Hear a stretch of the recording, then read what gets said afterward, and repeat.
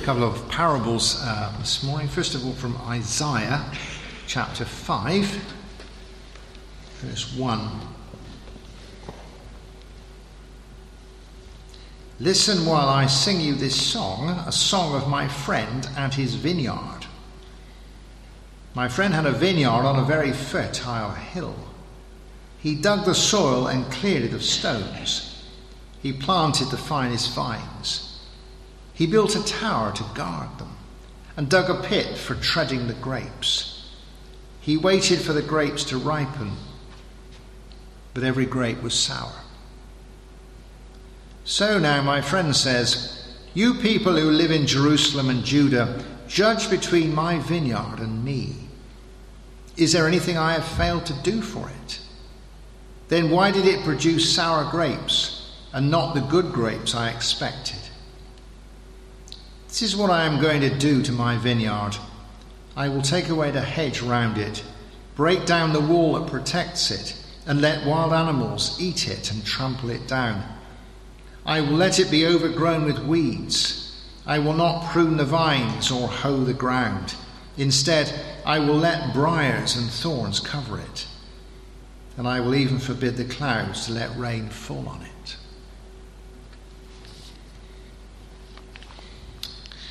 And then from Luke 13, Jesus says this about Luke 13:6. Then Jesus told them this parable. There was once a man who had a fig tree growing in his vineyard. He went looking for figs on it, but found none. So he said to his gardener, look, for 3 years I have been coming here to look for figs on this fig tree, and I have not found any. Cut it down. Why should it go on using up the soil? But the gardener answered, leave it alone, sir, just 1 more year. I will dig round it and put in some manure. Then if the tree bears figs next year, so much the better. If not, then you can have it cut down. Everything I want to say this morning is conventional and what you'd expect at harvest. But personally, I tend to say much the same things every harvest. And when I've come to the next harvest, I've got to ask myself, did I listen to what I said last harvest? And so sometimes easy, straightforward things are the most challenging. It doesn't need lots of complex exegesis about the passage or something you've never noticed before. And I would just challenge you with this in terms of what God says as he looks to us and says, so how fruitful have you been in your life? Now, some of you have got gardens and you've had a good year, and some of you have not had a good year. Some of you grow vegetables, and some vegetables have gone well. How have your potatoes gone? How are the marrows this year? How are the courgettes? We've done well for courgettes this year. How many things can you do with a courgette? Many things, but thank you, Lord, for courgettes. And you know what I mean? And certainly with the flowers, that's part of it, isn't it? And you could say, well, has it been a good year? And the Lord says to us, so, okay, blow the allotment, blow the farm, blow the garden, that's good. What has your personal fruitfulness been? You know, we know that the fruit of the Spirit is love and joy and peace and patience and kindness. And as we go through that, I'm thinking, let's talk about marrows. You know, it's more sort of cryptic, isn't it? But how fruitful have we been? I think that's a really interesting thing. How fruitful have you been in sharing the good news with other people? How fruitful have you been with loving people, forgiving them? How fruitful have you been in your performance as a disciple, in following Jesus' guidance and receiving his power and doing new things? How fruitful as a church have we been? How many new Christians have we managed to make or bring to Christ, if you like, in this past year? 52 weeks of 100 of us working hard at it. How fruitful have I been? All those sermons, Alastair, you know. How fruitful has it been? Come on. I I want to encourage you this morning because in some ways this great parable from Isaiah is incredibly encouraging. Because it's about fruitfulness, and it's the way God looks at us, and the way it's encouraging us, and above all, the way that God invests in us. The way that God invests in us. And obviously we've got a parable here about a vineyard. And we are the vines, and the church is the vineyard, and it belongs to the Lord. It says, he had a vineyard. And that perhaps is the biggest encouragement of the lot. That if I am a vine, if I'm trying to grow as a person and as a disciple, I am part of the Lord's vineyard. He's not just put me out to see how I will do. It's amazing what people will do to belong to things. They may be interested in a certain subject or a certain thing, but actually, very often the big things, whether they are in a choir or a band, or whether they're in a craft group or a conservation group or whatever it is, one of the big things is to belong, to meet people, to be part of something. And if you think, I'm not just called to be a disciple of Jesus, but I am part of his vineyard, I belong to him. And whatever other efforts you make in life to belong to something, be assured this morning that you belong. You belong. Sometimes in your Christian life you will feel isolated, I am left sort of thing. But you belong to him. He has his eye on you. And as a church, we are his vineyard. It's not our vineyard. And the upside of that is that he has ultimate responsibility. He plants us. He does all his investment in us. But we've got to bear in mind that we'll have to do this on Saturday with this conference. It is not our church. Methodism often loses this sense of belonging to God. We don't belong to Methodism. We don't belong to the Methodist conference. We belong to God. It's his. You all belong. Be encouraged. I like that. And I'm a loner, but I think to belong. This week, you belong to Jesus. What a great thing.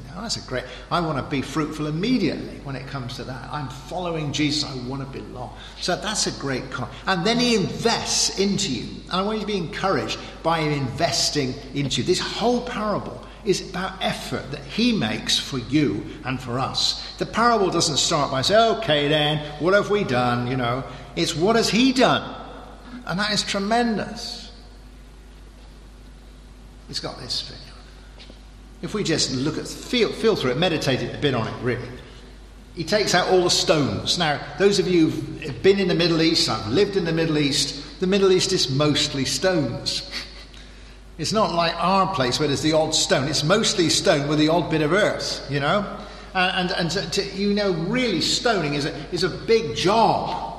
And it's a hard job, it's a hot job, it's a middle job. But as we know from other parables, when you've got stone, you don't get any growth. And I just think this is a good picture of what Jesus has done for us on the cross to forgive us for our sins. Because it's not going to grow with all that stuff in the way. And so the rocks and the stones need to go. You will not be able to forgive yourselves. You will not be able to become fruitful. And if you try and do that, what will be happening is what I do in my allotment sometime with a big stone. I move it round. I don't want it there, so I'll move it over and plonk it somewhere else. All those of you here will have got perennial sins that you're avoiding and moving around, but you're going to fall over them somewhere else, aren't you? Forgiveness, I will remember them no more. I will remove them. I will remove them, even if they are big rocks. What an effort that is. And yet what Jesus has done for us on the cross to forgive us for our sins is stoning out the ground. Well, that's a great start. And then he digs it over. Well, he's digging it over. He digs it over. It's fertile, but he digs it over. And digging it over brings all that fertility to the surface, doesn't it? I was thinking about this in the week, and I'm thinking, if you think about the Old Testament, which is all the goodness of God, it's not always brought to the surface. Jesus brings it to the surface. Doesn't matter if you've got fertile soil just down there. It needs to be brought to the surface and aerated. And Jesus, in bringing the scriptures to the surface in himself, brings all that goodness. We got the parable of the sower. If you put our roots down into good soil, you will grow. We need to be growing in good soil, and there is no problem with good soil. Sometimes you see one of these lorries driving around with a big lorry load of soil, you know. You do not have problems with soil. God has given us what we need to grow. And in terms of that, you might just think of the Word of God. The Old Testament, the New Testament's digging out. It's a good, not a bad picture, actually. The New Testament is digging over the Old Testament. Is bringing all those depths of riches to the surface that you can see them in Jesus. And it's no good us saying, oh, I haven't got any soil. We got lots of soil. This is the word of life. This is what you can grow out of, you know. How many of you are trying to grow on a concrete path when we're growing it? Be rooted in the word. He's put it there for us. And then he talks about rain. I was talking about rain. I was talking about the Holy Spirit, really. Think about the Holy Spirit. There is no problem with the sun in the Middle East. We don't pray for sun, they pray for rain. And he gives us, he's got this rain raining on his vineyard. Because at the end he said he decides not to let it rain. So it rains on the vineyard. We are watered by the Spirit.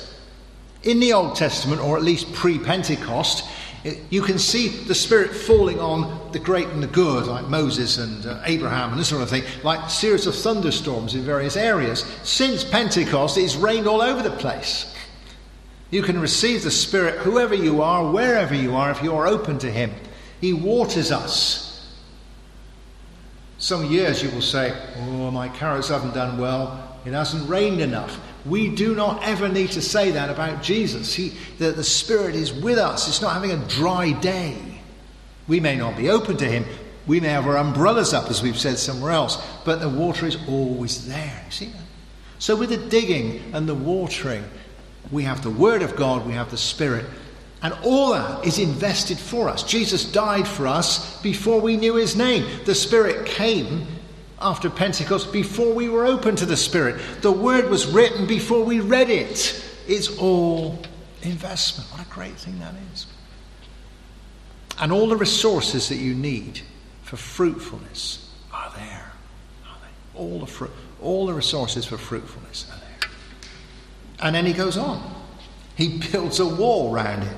Now, you say, what are you going to build a wall around it? Because in that area, the kind of things that you get, sort of the goats and the semi sort of wild sheep, they forage. They will push their way in anywhere. They will push in and they will eat anything. You see goats eating thorns. I don't know how they do it, but they will eat everything. They will go through there. They are a primeval Dyson. They will just go through, and the whole lot will go. It will just go.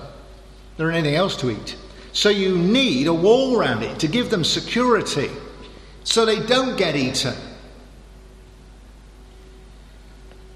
And you know, Jesus says, doesn't he, elsewhere talking about the sheepfold, I am the gate. Obviously you've got to get into it, and they would have got some thorns they brought across as a gate. And he says, I am the gate. That's a good picture.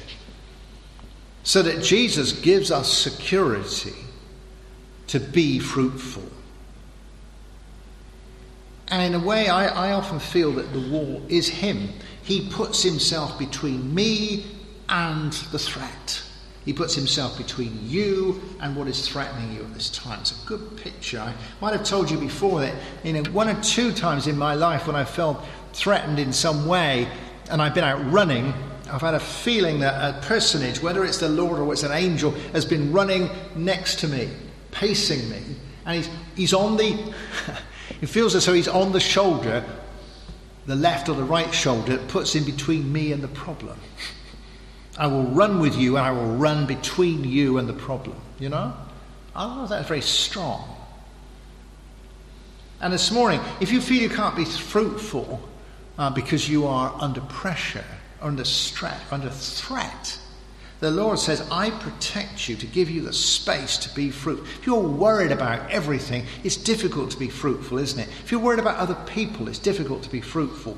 If you're worried about your finances and yourself and your health and your wealth and all those things, it's difficult to care for other people when you're so feel under threat. Go to those if you go to sort of mid-North Wales, you see all those great Norman castles.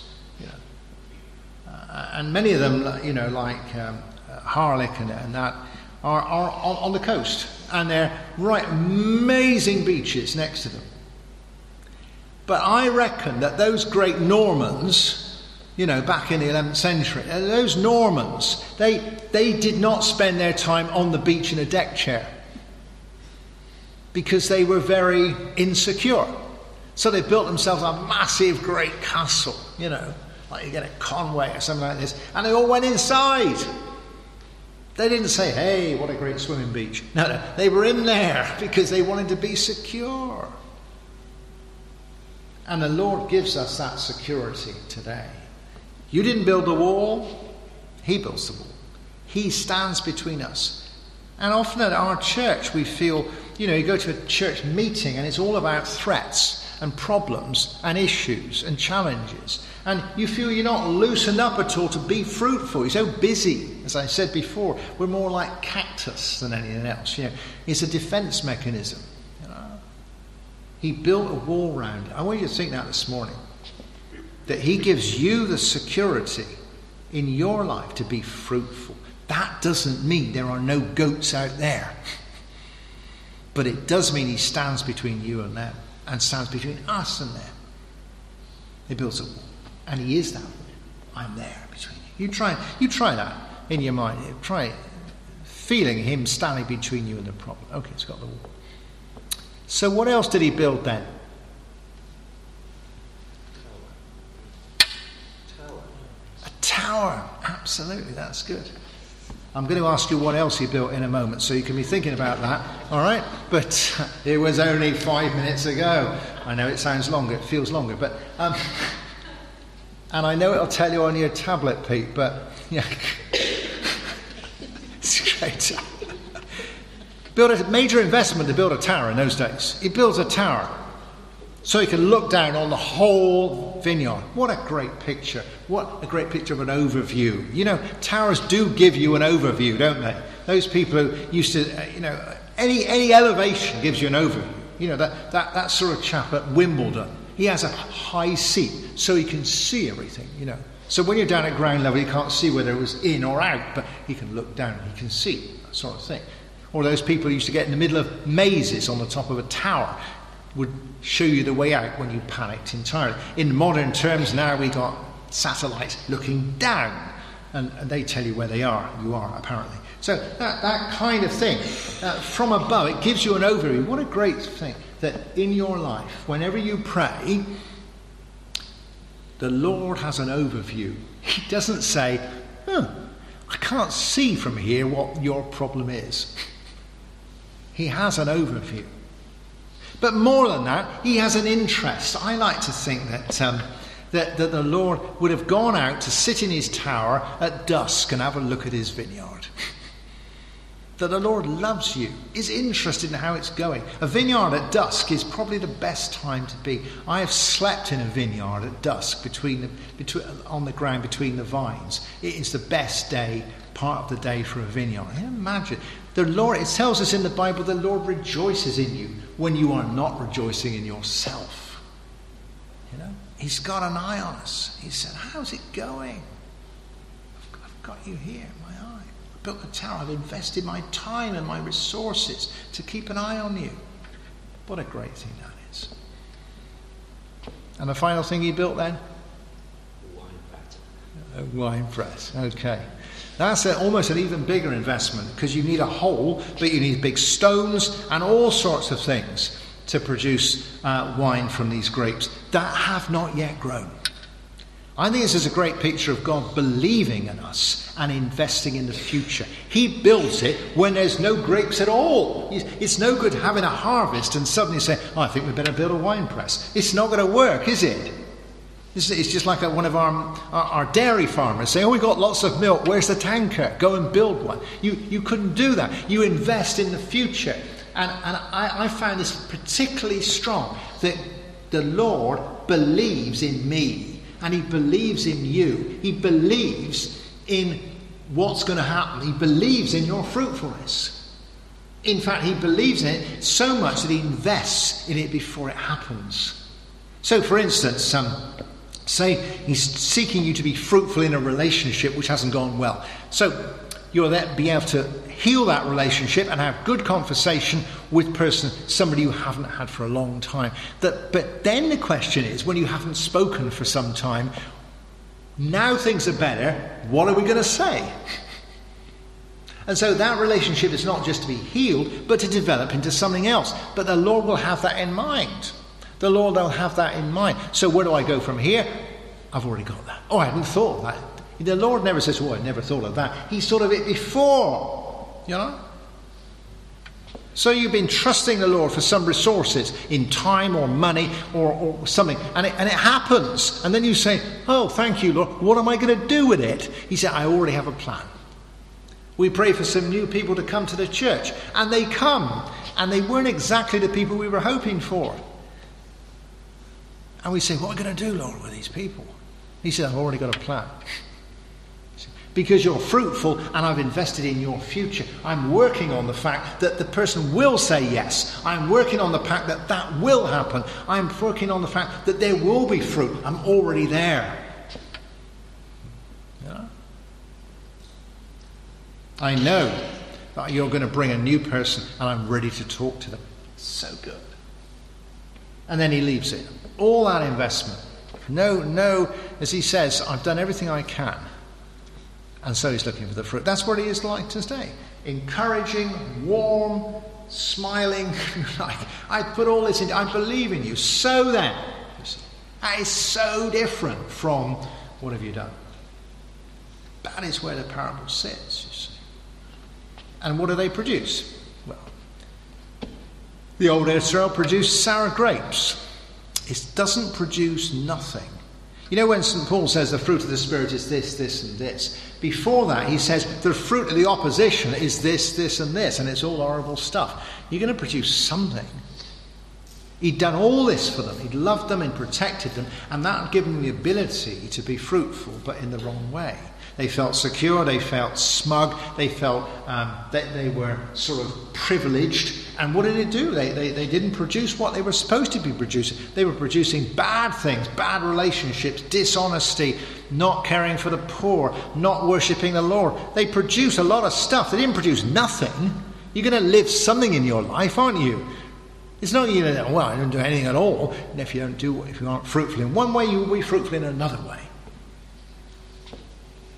And I think from our point of view, we are not going to say, I've never been fruitful.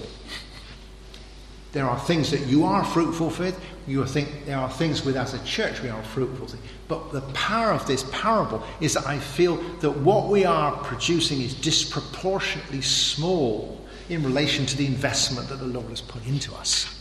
If I'm serious about thinking about how much he's loved me, how much he's died for me, the Spirit, the Word, the protection, the guidance, the interest, what I have produced is a disgrace. And the more I look at the Lord's investment, the more I feel that. If I don't look at the investment, I think, well, it's better than nothing, isn't it? And the strength of that love and encouragement makes me feel, I should be doing better. And we finish with just two things that are very different on that. On the one hand, there's the judgment. How does God feel about this? He says, could I have done any more? Judge me between me and the vineyard. And so that he is angry. And there is judgment here. And he sweeps through it. The wall goes, the briars come in, the goats come in, the rain stops, it's trashed. That is the judgment that comes from not being fruitful. God is not amused. And the message for us is that that's where the judgment is. That's how God feels. This is not a hobby. Being a Christian is not like having an allotment or a garden and it's a nice thing to do and all that sort of thing. It's a serious business. You think this is overkill. Well, this is how it is without the cross. This is how it is that we have all this invested in us and we have underperformed. And it's not his fault, it's our fault. And he said, enough is enough. We need to hold that. Nothing is changed about that in the New Testament. That is the judgment before the cross. Otherwise, we're kind of casual and say, oh, no, not at all. But with the cross, Jesus comes in, as in that parable in the New Testament, and says, before you cut it down, sir, I will dig round it once more. It's very privileged. How often do you plant an olive tree in a vineyard? You don't. You put it out on the hillside. This is a privileged tree. And the master says, I've had enough. It looks nice, but it doesn't produce any figs, or olives. Olives, not figs. Anyway, it doesn't produce any fruit. Cut it down. And he says, well, I'll dig around it again. This is the chance, the opportunity that Jesus gives us from the cross. And it is a finite opportunity. And the judgment remains. I'm looking for fruit here. And the Lord is forgiving us, cleansing us, digging over a bit more fertilizer, bit more rain. And will we do it now? There is in that part of Luke no grounds for complacency. The parables around that, the teaching around that are now is the time, now or not, make or break. So this morning then, we come to communion, which is the fruit of the land, isn't it? The bread and the wine, as it would have been for them. We say, Lord, we just want to forgive us for not being very fruitful in relation to what you've done for us. Just think what he's done for you, and everything that you've done for him pales into insignificance. It's significant, but it's not good. So we're so sorry, Lord. I'm not taking it serious. I'm taking it as a hobby, and sense the judgment, but also sense the chance that he gives us, the grace that he gives us through his death on the cross. I'll dig it round. He's digging round you now. And the Father's saying, let's see what we're going to get this year. Let's have a look. Let's see what we can do. I'll give you a hand. We'll do some digging. Let's get some more watering. Get some more compost. Get some more manure. We see what we can do.